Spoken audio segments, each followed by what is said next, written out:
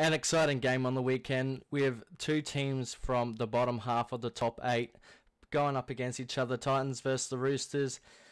And as you see, a minute to go. Titans got the ball on their own try line. Roosters players playing for an injury. Yeah, good to see. Natural. So, first tackle. Doesn't really do anything. Doesn't help Titans whatsoever. Second tackle. And, yeah. Just got over the 10-metre mark. So far, 2 tackles have gone 10 metres. But this somehow broke the play. Broke the Roosters line. Poor tackling from Sam Walker.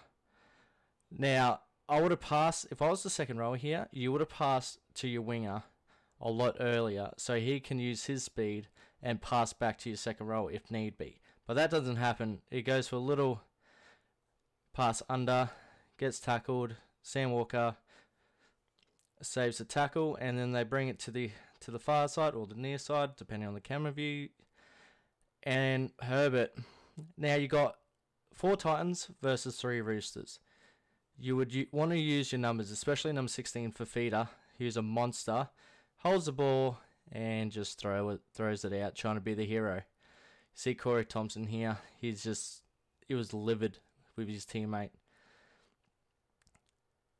Everyone's just exhausted from this play. It's probably one of my favourite parts as well. This whole thing, you cut to him.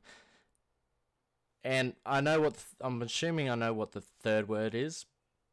Probably typical Australian saying, but just unlucky. If you were the Herbert here, you would have passed it. So watch it again. You got your halfback, passes it early. You've got the overlap. You've got to pass it there. You've got to pass it straight away. Thompson's just like, why did you not pass it? This is a great shot as well, with players from both teams just on the ground exhausted from the game.